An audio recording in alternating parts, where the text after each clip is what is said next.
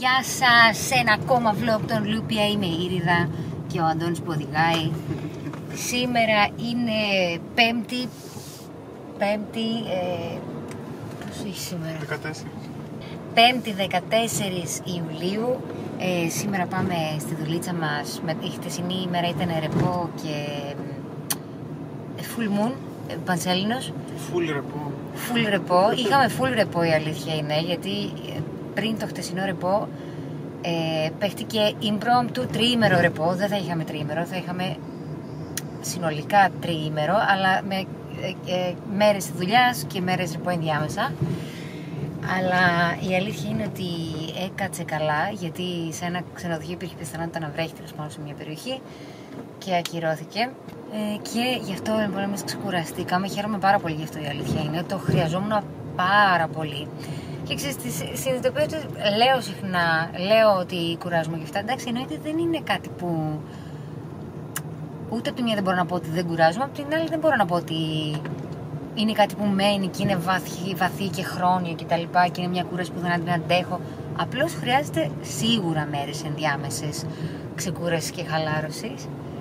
Παρατηρώ ότι στα vlog τα προηγούμενα, γιατί θυμάμαι, κάνοντας υπότιτλους και για το μοντάζ, βλέπω συνέχεια ότι λέω ότι πόσο χαίρομαι που τουλάχιστον ζω τη ζωή μου. Δεν το λέω έτσι απλά αυτό, και ούτε είναι για να πιάσω κάτι, οτιδήποτε, κάποιο ρεύμα, οτιδήποτε. Το νιώθω. Δεν είναι κάτι υπερβολικό παρόλα αυτά. Είναι κάτι που απλά εγώ συνειδητοποίησα. Ήταν μια συνειδητοποίηση δική μου, και που επειδή είμαι σε ένα νέο mood, σε ένα καινούριο τρόπο που αντιλαμβάνομαι τα πράγματα τους τελευταίους μήνες, καλά, αρκετά δηλαδή, καλά σε αυτό, θέλω να το λέω και γιατί το νιώθω. Οπότε χαίρομαι και τη ζωή μου, χαίρομαι μάλλον τη ζωή μου, χαίρομαι και την κούραση και τη δουλειά. Ξέρω ότι το προφανώς το να δουλεύω στα ξενοδοχεία δεν είναι ένα από τα όνειρα που είχα και που έχω. Δεν είναι κάτι που θέλω να συνεχίσω να το κάνω για πολλά χρόνια ακόμα, γιατί σε λίγο πλέον δεκαετία. Και όντως είναι και αυτό φθήρι τέλος πάντων. Αλλά σίγουρα μου έχει δώσει και εμάς έχει δώσει μια πολύ, και ήθελα να το πω αυτό, μια πολύ ωραία δυνατότητα καταρχάς, πολύ ωραίες δυνατότητες, και πέρα από το οικονομικό, είναι και οι δυνατότητες που, επειδή παίζουμε πολύ μαζί μουσική και τα περισσότερα χρόνια οι δυο μας με τον Αντώνη, τώρα και με τον Νίκο, αλλά τώρα υπάρχει αυτή η τριβή, είναι πάρα πολύ εύκολο να συντονιστείς με τον άλλο, να βρεις μουσική, να βρεις τρόπους κτλ. Που είναι πολύ σημαντικό αυτό για έναν μουσικό. Με τον Νίκο, ωστόσο, ξεπεράσαμε τα 100 live μαζί. Ναι. Στο προηγούμενο live. Όχι, συνολικά και πέρυσι. Γιατί στο προηγούμενο live, αυτή τη χρονιά λέγαμε ότι ήταν 50 live. Την προηγούμενη ήταν άλλα 50. Ναι. Περάσαμε τριψήφιο με τον Νίκο. Τέλειο. Εμείς έχουμε περάσει τετραψήφιο μαζί. Ναι. 1000 και. Σίγουρα. Ο καιρός είναι φανταστικοτέλειος, γιατί έχει συννεφιά και φυσάει. Εδώ πώς θα το πεις στα αγγλικά αυτό? Fantastic great. Γκρίκλης, τέλος πάντων την προφορά. Είναι φανταστικός, εμένα μου αρέσει τρομερά αυτός ο καιρός. Αν ήσασταν περσινά vlog, πάλι έκανα τα μάτια μου καρδούλες με τούτα και με εκείνα. Φτάσαμε στο Νίκου μας. Πάμε να τον πάρουμε, να πάμε στον Άγιο Νικόλα που παίζουμε στο Μήνος Beach σήμερα, στην ξενοδοχιάρα αυτή με τους ανθρώπους τους τέλειους. Όλοι είναι εκεί τέλειοι, όλοι όμως. Πώς γίνεται αυτό? Και εγώ θα βαφτώ, γιατί δεν έχω βαφτεί ακόμα, στην διαδρομή για τον Άγιο Νικόλα με αυτόν τον τέλειο καιρό, και περνάω τέλεια γενικά με αυτόν τον καιρό. See you there. Πες. See you there. Έλα μωρέ, όχι με αυτή την προφορά. See you there. Άτανε. Με το γυαλί. Νίκο! Πώς σου φαίνεται το άδειο κάθισμα? Έτοιμο. Επιτέλους ασφαλή ταξίδια, φίλε. Σήμερα πήγαμε και πήραμε από ένα σιδεράδικο το αμάξι, από την κατασκευή που μας φτιάξανε, μας κάνανε οι άνθρωποι μια κατασκευή που διαχωρίζει τα πράγματα, το πορτμπαγκάζ και με την υπόλοιπη καμπίνα του αμαξιού, για να έχουμε ασφαλή ταξίδια βασικά.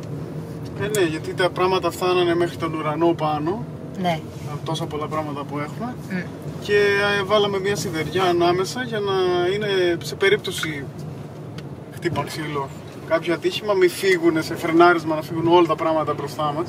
Και γίνει ακόμα χειρότερη κατάσταση. Ναι. Πάρα πολύ ωραίο. Τώρα είναι κομπλέ.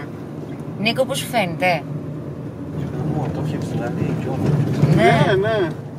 Το πλακώσαν εκεί οι άνθρωποι να είναι καλά. Ναι, η αλήθεια είναι. Το φτιάξαν και το βάψανε κιόλας. Α, ήταν ασημεία, Ναι. Είναι εντάξει δηλαδή πίσω. Ναι, και έχει και χώρο για τα καινούργια πράγματα. Ο Νίκος περιμένει. Νίκο, πες που τι περιμένεις. Περιμένω καινούριο drum set. Έχει φύγει από το ναι. Έτσι νομίζω, έτσι κατάλαβα. Ωραιότατα. Ο Νίκος περιμένει με καινούργια drums για να παίρνει μαζί του. Να παίρνει μαζί μας στο live δηλαδή. Και νομίζω ότι καταχαίρεσαι. Ναι, γιατί αυτή που έχουμε τώρα υβριδική δεν την ευχαριστιέται, η αλήθεια είναι, και είναι λογικό. Λοιπόν, πάμε προς Άγιο, θα σας δω στον Άγιο Νικόλαο. Για πάμε, φτάσαμε.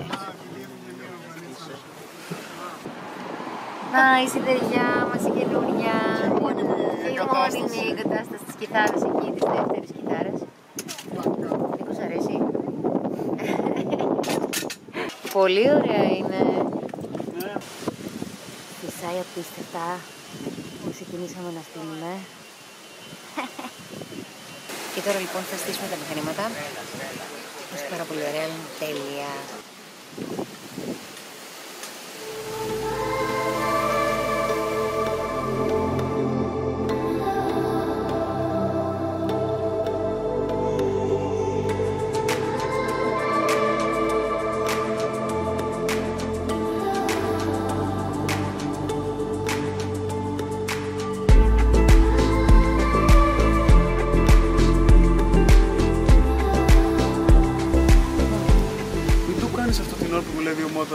Αντώνη, πού πας? Τι, behind the scenes. Πας να φέρεις το stand της κάμερας? Ωραία. Νικολή, θέλω να μου πεις πώς σου φαίνεται σήμερα που φυσάει έτσι. Όχι τόσο πολύ ρε. Λίγο, πιο λίγο. Το μαλλί εδώ βλέπω. Εντάξει, σήμερα το μαλλί θα πετάει full. Τι να κάνουμε, ο αέρας είναι τουλάχιστον 13 μποφόρ. Δεν φεύγει καρά. Όχι, εντάξει, στήσαμε όλα τα μηχανήματα, είναι πανέτοιμα. Φυσάει πάρα πολύ, ελπίζω να μην κρυώνω.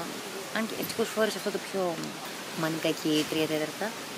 Είναι πραγματικά φανταστικά. Πέφτει στο συννεφάκι.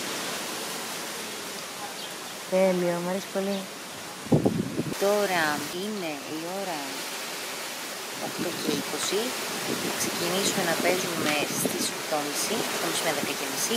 Νιώθω ότι κάτι θέλω να αλλάξω στο vlog, γιατί νιώθω ότι έχουν την ίδια ροή, αλλά γενικώς δεν μου αρέσει να είναι πολύ στημένο κάτι. Θέλω ως ένα βαθμό τέλος πάντων να είναι πιο εκείνη τη στιγμή, μοιάζει πιο αυθεντικό σε μένα. Οπότε θα δω αν θέλω κάτι να αλλάξω. Σίγουρα θα ήθελα να κάνω και ένα. Τι κάνω τώρα τα καλοκαίρια στο σπίτι. Δεν κάνω και πολλά βέβαια. Μόνο δουλειά κάνω, δεν κάνω τίποτα άλλο. Ούτε stretch, ξέρετε τι έλεγα στην προηγούμενα, τίποτα δεν. Ούτε stretch, ούτε τίποτα. Ξυπνάω και πού θα πάμε κάμια βόλτα. Εδώ στο Ηράκλειο, στα ρεπό μας, που το Ηράκλειο είναι μια σχετικά, δεν τη λες μεγάλη πόλη σε καμία περίπτωση. Έχω να πάω στο κέντρο, πήγαμε χτες που είχαμε ρεπό, μετά από δεν ξέρω πόσο καιρό. Για να δούμε τι θα γίνει και φέτος ρε παιδιά, για να δούμε τι θα γίνει και φέτος το χειμώνα ρε παιδιά. Ελπίζω, έχουμε κάποια καινούργια πλάνα, θα δείξω τώρα πώς θα πάνε. Θέλω να μπουν σε γραμμή για να ξεκινήσουμε, αλλά σίγουρα θέλω να τελειώσει το CD αυτό που είχα αυτή την επιθυμία να τελειώσει για να βγει το Πάσχα, αλλά ούτε καν δεν βγήκε γιατί δεν καταφέραμε, γιατί τα φτιάχνουμε όλα εμείς. Και οπότε θα ξεκινήσουμε να δουλεύουμε το υπόλοιπο ότι χρειάζεται για να τελειώσει. Είναι λίγα πραγματάκια που θέλει ακόμα. Το τελευταίο κομμάτι θέλει να περάσω τη φωνή και ένα σόλο θέλω να περάσω εγώ και μετά που θα πάμε στον Αντώνη είναι μίξη. Έχεις mixi mastering θα κάνει ο Αντώνης. Mixi master. Και θα θα φτιάξουμε το εξώφυλλό του που έχω βρει τι θα βγει σε εξώφυλλο με τον τίτλο και όλα αυτά και θα το φτιάξουμε στην γραφίστρια. Ελπίζω μέσα στο τέλη καλοκαιριού, κάποια στιγμή τέλος πάντων, δεν ξέρω πότε, θα εξαρτηθεί γιατί το φτιάχνουμε εμείς, να είναι έτοιμο. Ανυπομονώ. Αυτά λοιπόν, θα σας δώσω το live. Δεν ξέρω τι θα ακούγεται στην κάμερα γιατί ξάει πάρα πολύ, ελπίζω να πάνε όλα καλά. Όλα καλά.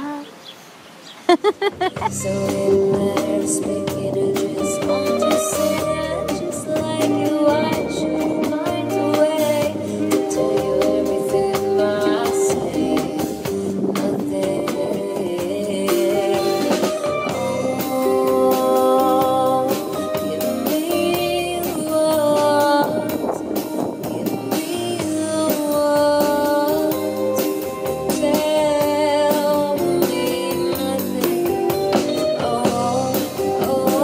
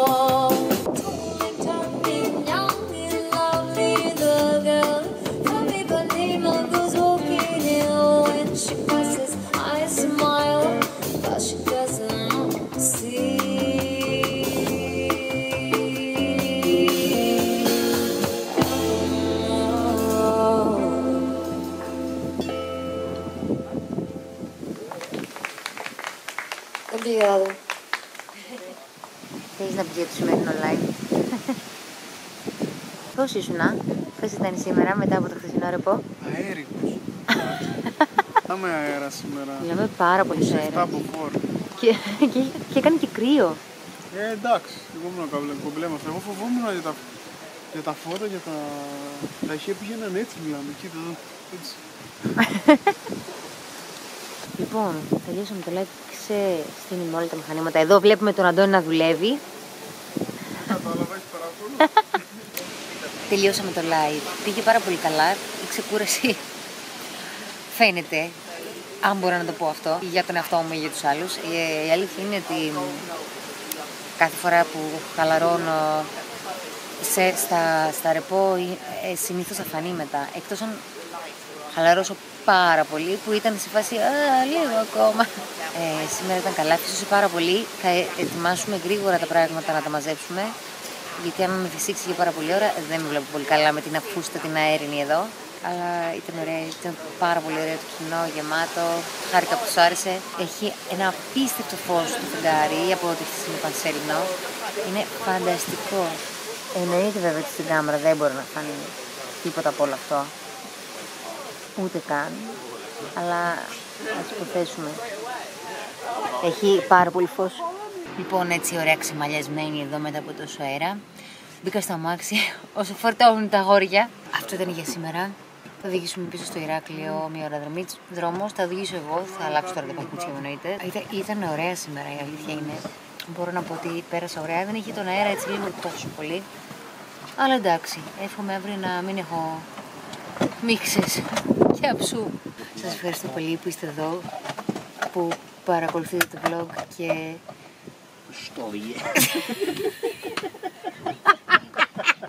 Ρε δεν μπορώ, Νίκο γαμώτο.